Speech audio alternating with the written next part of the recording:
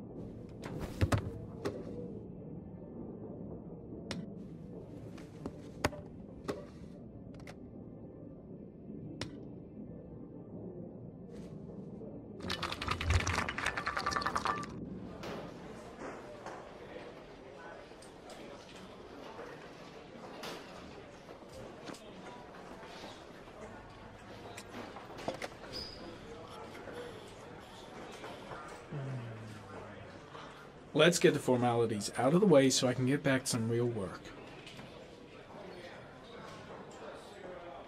I gotta see Captain Perry. Orders are orders. Gee, I hate internal politics bullshit.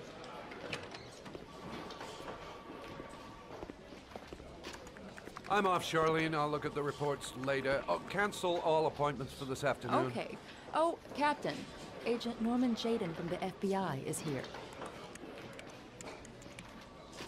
Jayden, of course. We've been expecting you. I'm in a bit of a hurry. Do you mind tagging along? We can talk as we walk. Yeah, of course. I wanted to introduce myself before getting started, but perhaps there's a better time. No, it's fine. I just have to get to the press conference. No? Believe me, it's not always easy finding something to tell them. Fortunately, today we have some news. Have you met Lieutenant Blake yet? Yeah, we met this morning. He has his own methods, but he's a good cop. I'm sure you'll get on well together. Do you know how to tie a knot in a necktie? I guess. To be frank with you, I could have done without the FBI on this one, but the press are all over us. This origami killer case crept up on us, and it's fast becoming a national concern. There are hundreds of killers in this country, but what do you know? This guy is exotic. He leaves flowers and origami figures. Work that one out.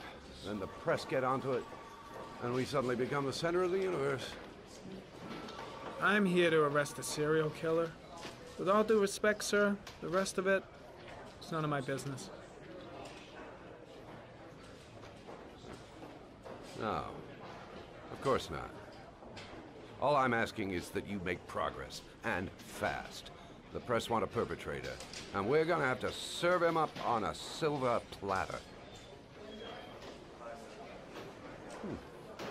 Not bad.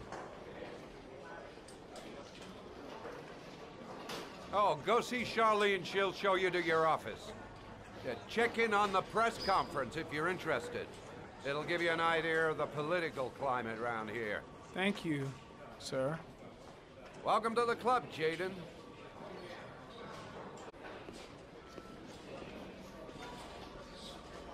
I saw Blake when I arrived. Maybe I should go talk to him. I'll have a look around the station. Stretch my legs for a bit.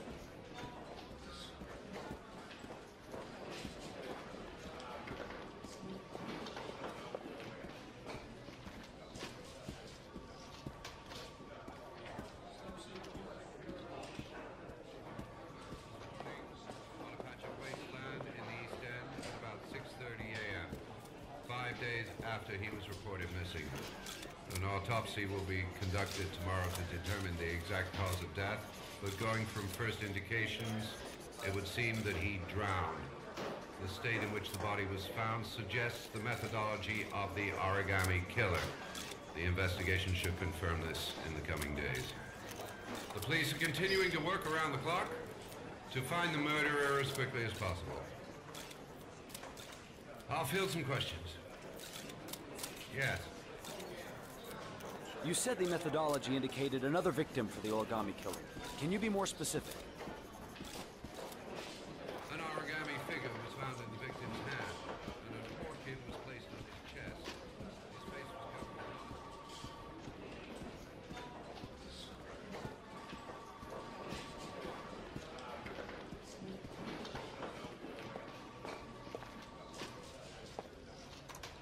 Nice watch.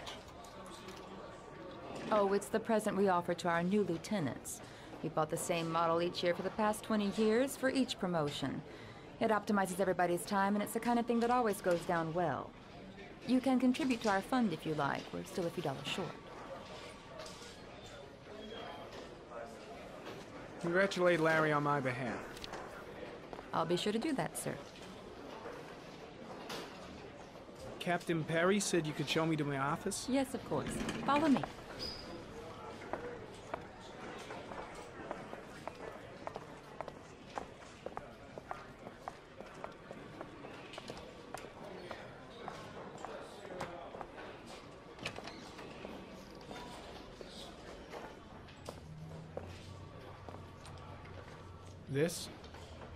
This is my office? That's where I was told to take you. If you need anything, you know where to find me.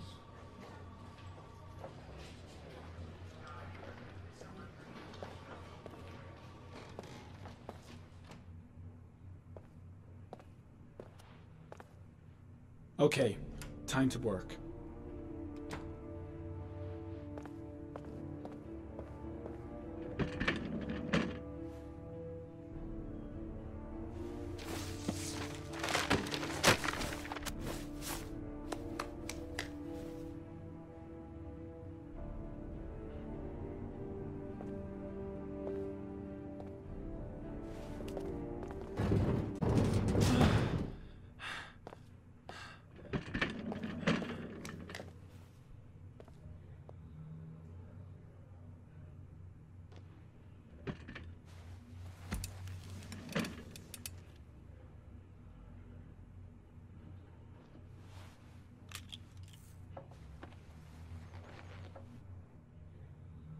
Step 1.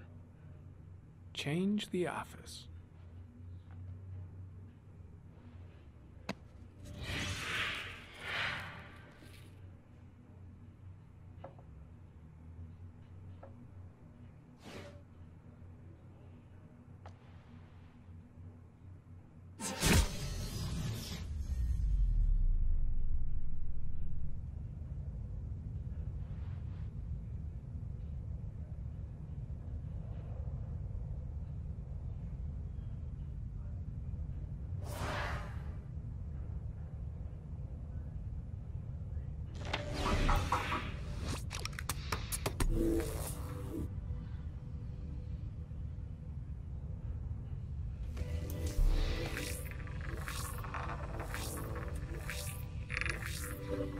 The killer's car is probably a Chevrolet Malibu 83.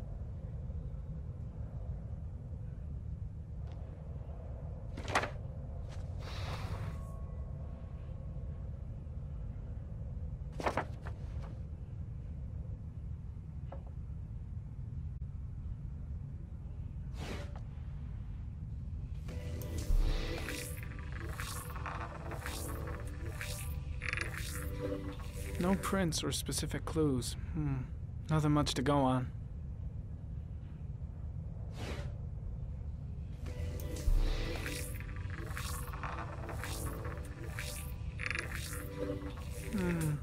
A common species. That doesn't help much.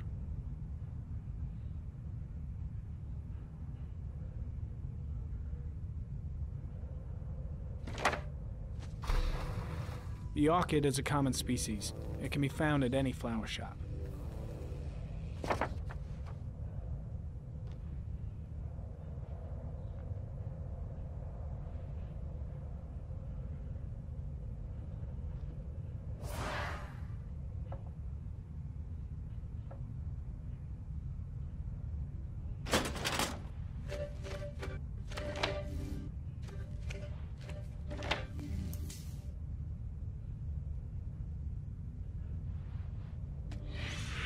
Eight victims in the last 3 years. All boys, aged between 9 and 13. No signs of violence. The victims disappear from public places in broad daylight. No one notices anything. Bodies are found 3 to 5 days later, drowned in rainwater.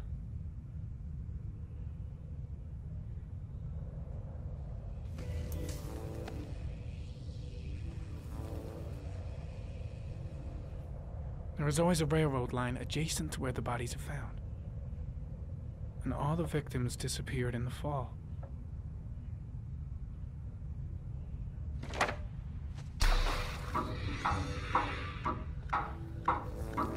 The killer has a large comfort zone. He gained confidence rapidly and moved away from his base. This won't make the geoprofiling any easier.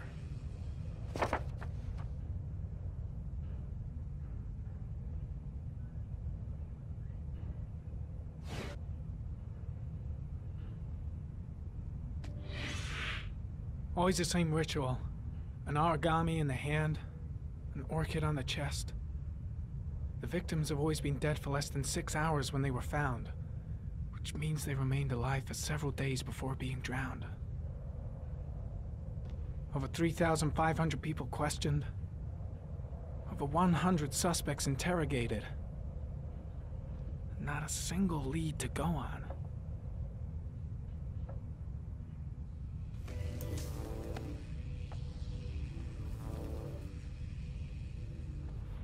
The killer is white, aged between 30 and 45. He is intelligent, calm, and determined.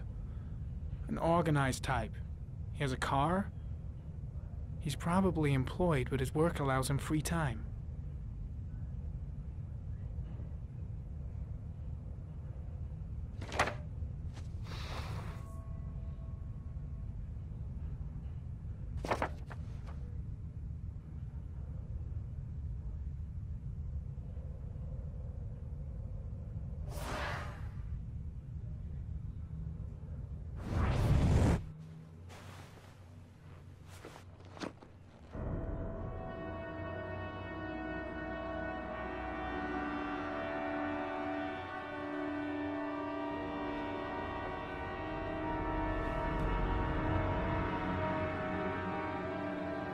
Here we go again. I better go wash my face.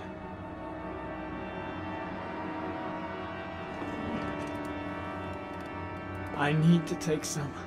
I'm gonna faint if I resist. That's all right. I know I can make it. I know I can make it.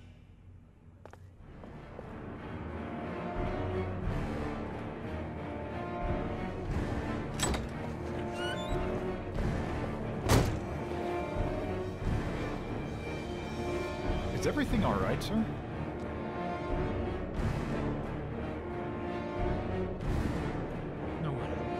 No one must see.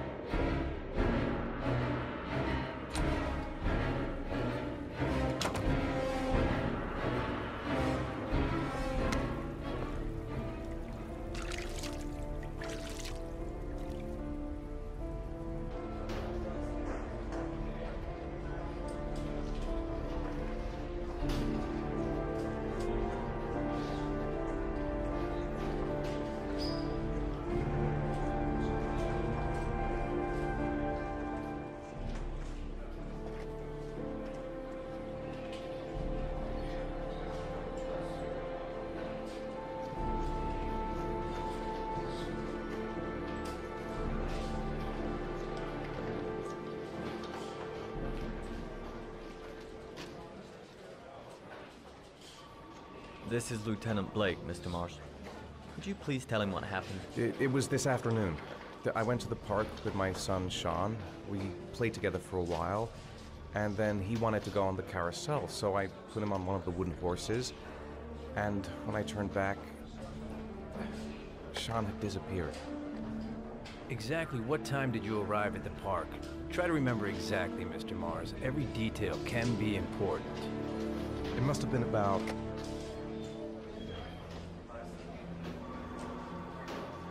4:15. Yeah, that's it, 4:15. I remember exactly because I looked at the clock in the park. What was your son wearing when he disappeared? He was wearing a coat. A beige coat. And a pair of pants. Green pants. How could Sean have disappeared without you even noticing? Weren't you right by the carousel? I went to sit on a bench a little way off. I didn't notice right away the carousel had stopped. That must have been when Sean disappeared. You say you took your son to the park after school, but you didn't report him missing until 8:15. Why did it take you so long to contact the police? I searched the whole neighborhood for him. I thought he couldn't have gone far. Did Sean have any particular difficulties, Mr. Mars? Anything that might have caused him to run away? No. No, I don't think so. Everything okay at school? Any particular problems between you and your wife?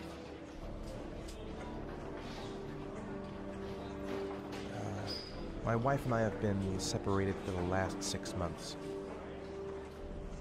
But Sean would not have gone off without telling his mother or me. All right. That's all the questions I have for now. You're free to go, Mr. Mars. We'll continue to look for Sean overnight. We'll contact you if we have any more questions. Do you think the origami... Listen, your son's probably just run off and he'll turn up in a couple of hours. But what if it is the origami killer? Well, then we have about 4 days to find him alive.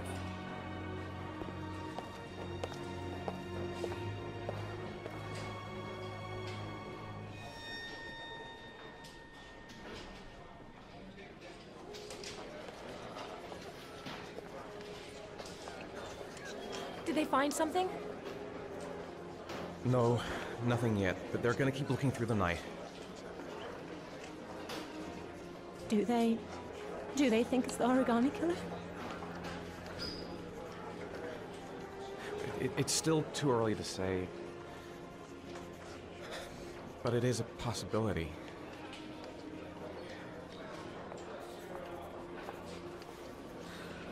What happened, Ethan? How could you lose Sean like that? You should never have taken your eyes off him. I mean, for God's sake, how hard is it to keep your eye on a child in the park? Why did you leave him, Ethan? Why? Wasn't it enough losing Jason? I'm sorry. It's not what I meant to say.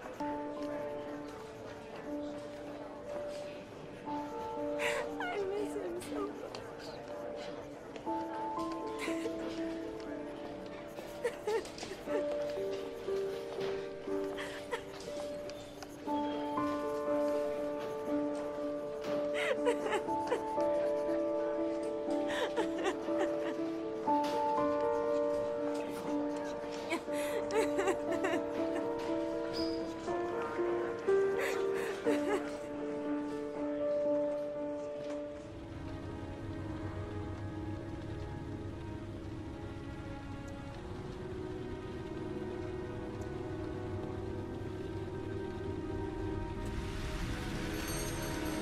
Good evening. Good evening to you, sir. Can I help you, sir? Well, I hope so. My name's Scott Shelby. I'm a private detective. I'm investigating the case of the origami killer. I'd like to ask you a few questions. My son is dead, Mr. Shelby. I have nothing more to say. I also lost someone I loved. I know what you're feeling. Then you will understand that I do not wish to talk about it.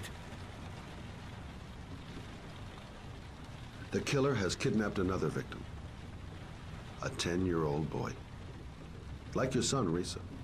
I have 4 days before we find his body on a deserted stretch of wasteland. No one did anything to save my son.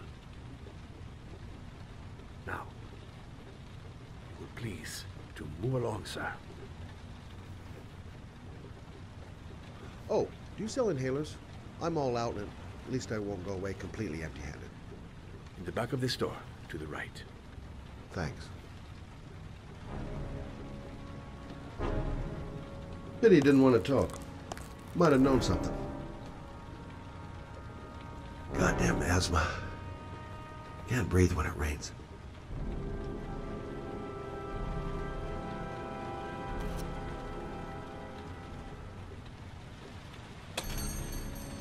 Good evening, sir. Are you looking for something in particular? Give me what you got in the register. Don't fucking try anything. Open the register, you dumb fuck. Put the money on the counter. Shit, are you deaf or what? Are you gonna open that fucking register or not? No, sir. You do not have the right to steal that money from me. I have worked very hard to earn it. You cannot have it. What did you say? You're out of your fucking mind, man. You don't get it, do you? I'm gonna put a fucking bullet right between your eyes if you don't do what I say now. You shall not be robbing my register, sir. That money is mine. I ask you now to leave before it is too late. Christ, goddamn idiot! Open the register! Don't make me fucking kill you! No, sir. That I cannot do. Don't turn around. I'll waste you, man. I ain't joking. Fuck! Drop it! Now! Don't move! Hands up! Put your fucking hands up or I'll shoot!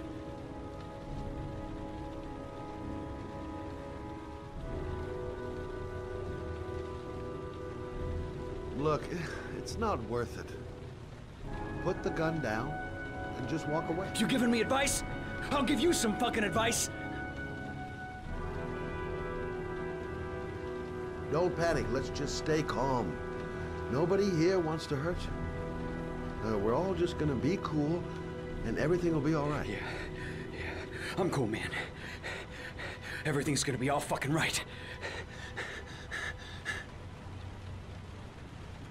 My name's Scott. What about you? What's your name? Andrew. My name's Andrew.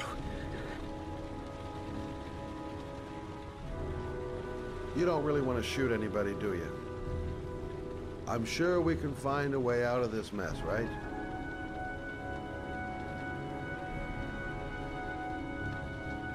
Do you have anyone you care for in your life? A girlfriend, maybe? A family? Yeah. A little girl. I got a little girl. Her name's Jessica. What would Jessica think if she saw you here? Ask yourself, what would happen to her if things go wrong? You haven't done anything serious yet. If you put the gun away, we'll forget about what just happened, and that will be the end. Just walk away. Nothing serious. Shit, man! What the fuck do you think I'm doing here? Nice try. For a second there, you almost had me believing all your shit. And now, give me the money.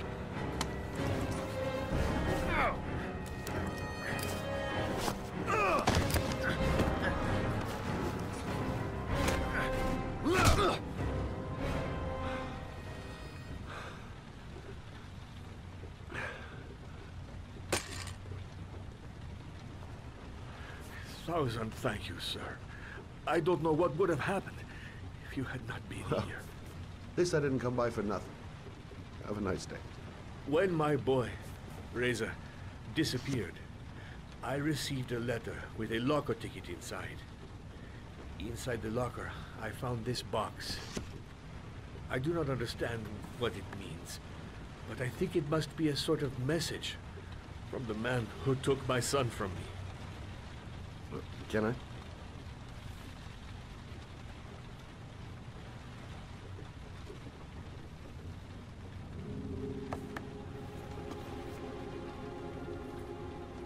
Please, take the box if it can be of any use to you at all. It did not help me to save Reza, but maybe it will help you find the other little boy.